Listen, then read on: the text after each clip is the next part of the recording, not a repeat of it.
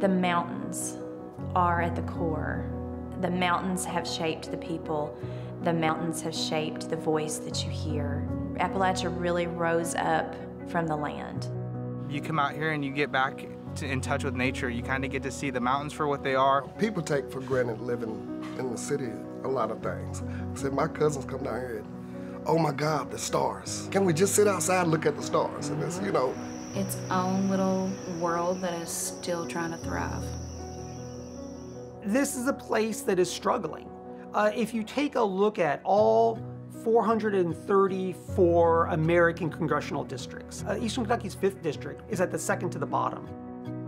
Poverty, I learned, is an economic status.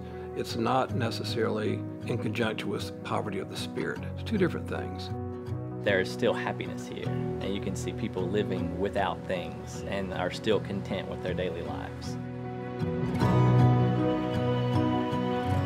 I just wish that people would equate that richness and that beauty that they see in the natural world there with the people that are there too.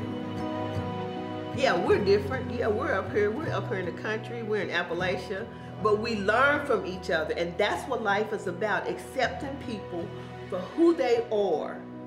I'm not leaving Beto. I'm like my old daddy. He said I got one more move to make.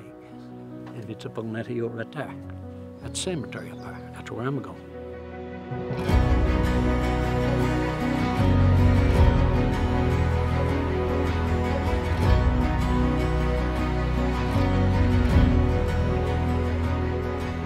When you grow up in something, you don't know where you are. You don't know what you have.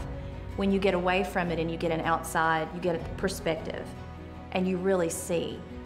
You hear this story, it draws you back. The mountains draw you back. Appalachia draws you back.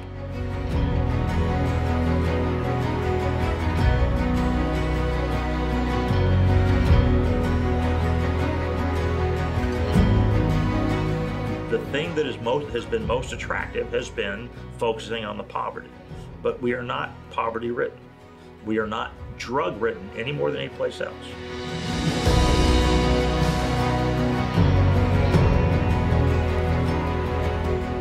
No matter where you come from or how hard your life is or how small of a community you come from or how poor you are or how poor your family is, that you can do anything in this world. Anything that you put your mind to, you can do it.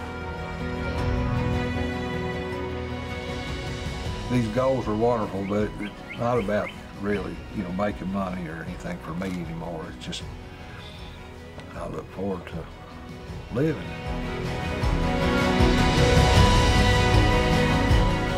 I've been all over the place, and I've never found a place better than here. I might go for a few days, but I can't wait to get back home.